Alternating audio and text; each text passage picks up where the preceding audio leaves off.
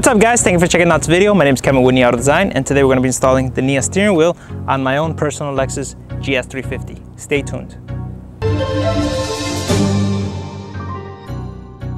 Alright guys, a little bit about the NIA steering wheel is made with an OEM core. So we use the core and then built out the steering wheel all around it. By doing so, you can put your OEM airbag and all your controllers right in, just like OEM. So with the NIA steering wheel, you can customize it your way. We use carbon fiber. In this case, we went with the flat bottom and round top.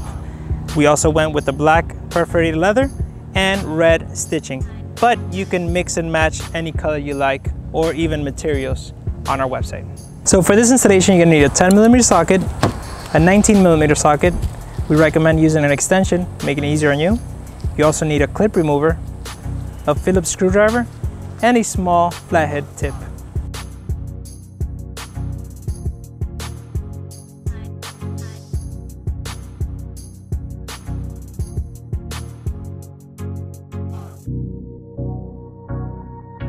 All right, so always think safety first. First thing you want to do is disconnect your battery.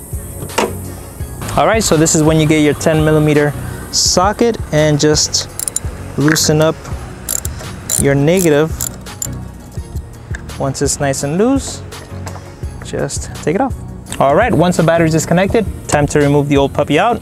Get a small flathead screwdriver and look for this little panel here. In the panel here, you're gonna see a nice little slot where your flathead screwdriver fits in, and you just clip the panel out. So once you find the little slot, put your flathead screwdriver in there, twist, it comes right out. Once you do one panel, go on the opposite side, and then do the same thing for this panel.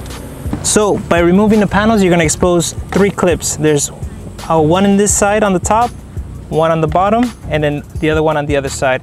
Just get a flathead long screwdriver, and this is gonna help you push the pins. Once you located the pins, just push the bottom one up, just like so. Once you do the bottom one, then you do the top one, and just push this one to the side, just like so. So once all the pins are moved, you're gonna see the airbag get loosened, and you do the same thing for the other side.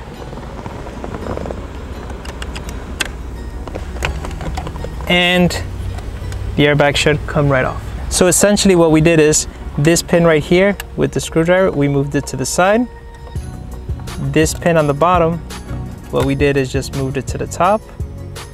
And then this pin on the other side, we moved that one to the side as well.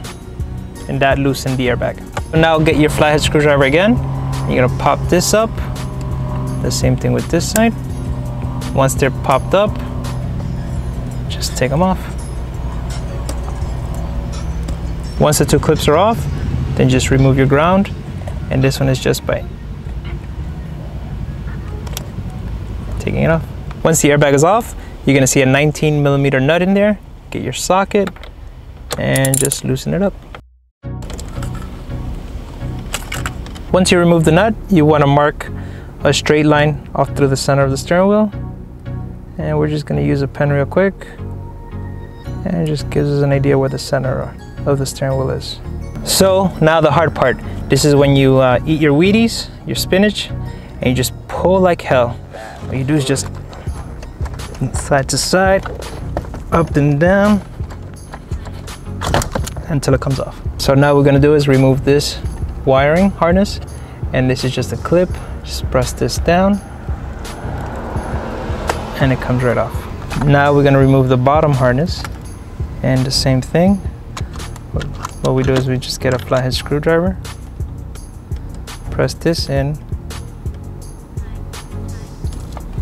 and take it off. Once all the harnesses are unclipped, the steering wheel slides right off, just like so. So now that the steering wheel is out, we're gonna have to take off all the controllers and just use your Phillips screwdriver or drill and remove all the Phillips screws that you see.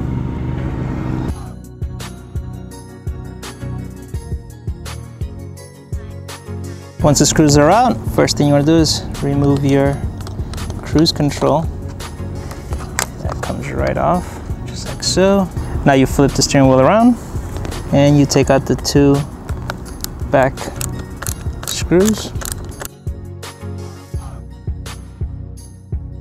That exposes the 2 screws that hold the paddle shifters in place. So we're gonna do the same thing here. So once the shifters are out, then this black piece comes right off. So that gives way for this. So now you can access the controllers, and this is just pushing them out, just like so. All right, so this is when you grab your clip remover, and you're just gonna remove this clip right here, just like so. All right, now to put everything back together, get your NIA steering wheel, and since it's based out of a core, OEM core, just pass your paddle shifters through the center and align this into place.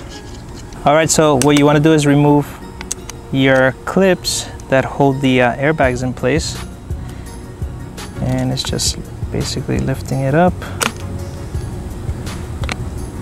and sliding them out.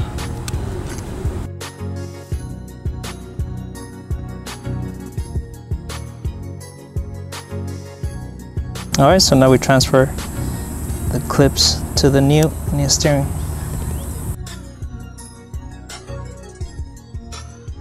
Once you pass your paddle shifters to the steering wheel, then clip this back onto your cover, just like so.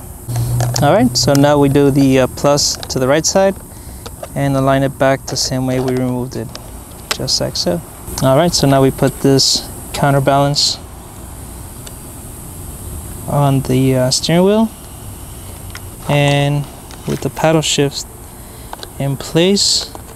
All right, so once the paddle shifters are in place, grab the back cover, make sure it's aligned perfectly, and then just clip it on.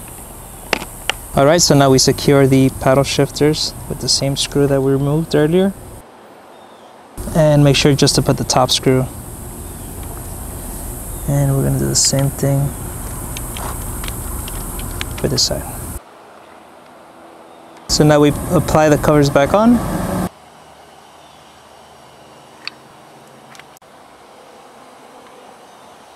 And now we put the cruise controller back on and secure it with the screws.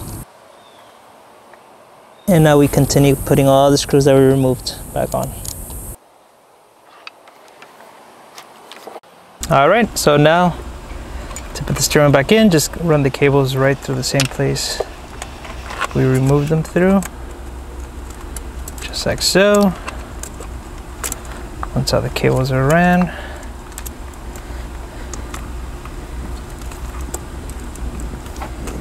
then make sure you get your alignment where you did the marking. Once it's all aligned, and just push it in.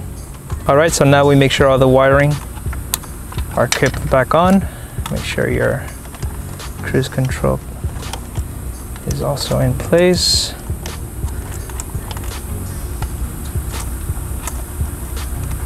And now we introduce the nut back in and we tighten it up.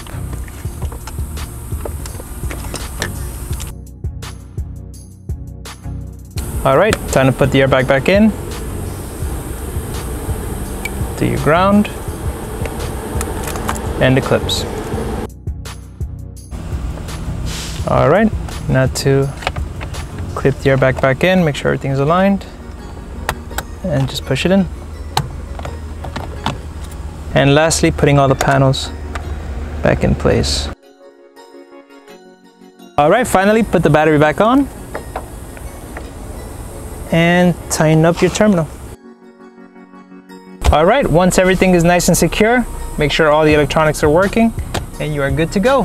Thanks again for watching this video. Please check out our website for this and many other products that we have for the Lexus GS. If you have any questions, comment below. I'll be happy to answer. Thank you again.